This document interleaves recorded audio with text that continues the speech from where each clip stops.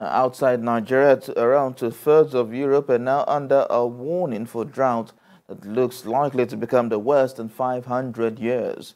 The latest European Drought Observatory figures show that 62% of the land in the EU and United Kingdom is now under a drought warning or alert. We have more in this report.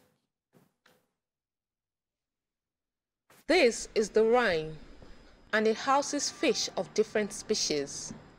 As it stands, walking through the river is now possible due to drought, because instead of 2.8 meters, the water level near Mainz is now only 66 centimeters.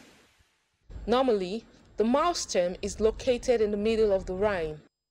Now, it is accessible on foot from the shore.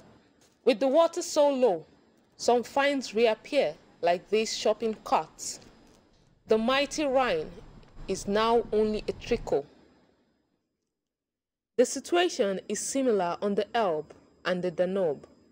The water levels are far too low because water is a particularly scarce commodity this summer. Low water in the rivers and high temperatures are a dangerous combination, especially for the animals. And even if there is still some water, it heats up and the oxygen content drops. The result will then be dead fish, with neither cooling nor rain in sight.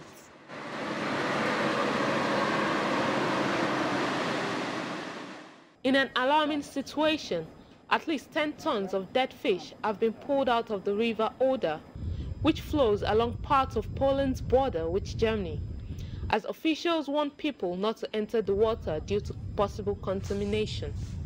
Low river levels due to the drought in Europe might have aggravated possible contamination. The drought is also taking its toll on Italy's largest lake. The shoreline of Lake Garda has receded by tens of meters in some places. Where the lake once shimmered turquoise blue, bare rocks now jut out.